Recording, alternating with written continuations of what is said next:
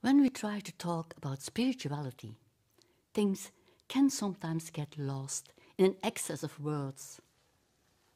Despite a degree of hesitation, I will nonetheless try to communicate some ideas that have great value for me. The Latin word spiritus means spirit, life force. An experience of the spirit is an event that's difficult to explain, but which nevertheless intrigues you and draws you into exploring that experience. In my experience, the spirit can be felt when something moves unexpectedly, a moment in which the life force becomes tangible. It feels like being in touch with pure qualities, such as beauty, love, creativity, hope, joy, despite many problems. Belief systems and religions can serve as maps to help you find your way in an unfamiliar mystical landscape.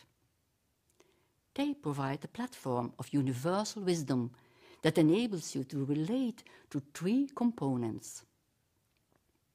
Firstly, the greater entity in which your personal identity is absorbed, your relationship with the ultimate, your faith. Secondly, existential challenges manifested through questions related to the meaning of life, suffering, death, and the unknown. And finally, attitudes based on your values, the foundations of your morality.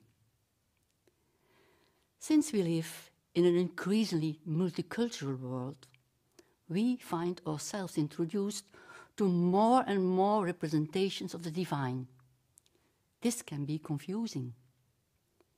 Each religion and each belief system has its own language to help you understand the meaning of life on earth.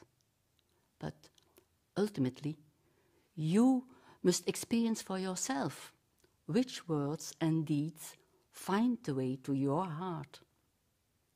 A theory or teaching must resonate with your inner experience so that it can actually inspire you and endow you with vitality.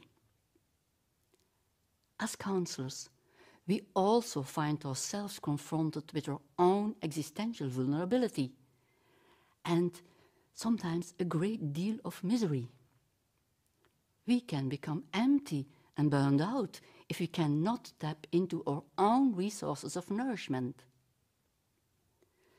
To keep up our spirit, we must connect to our sources, which are always so much more than our own limited selves.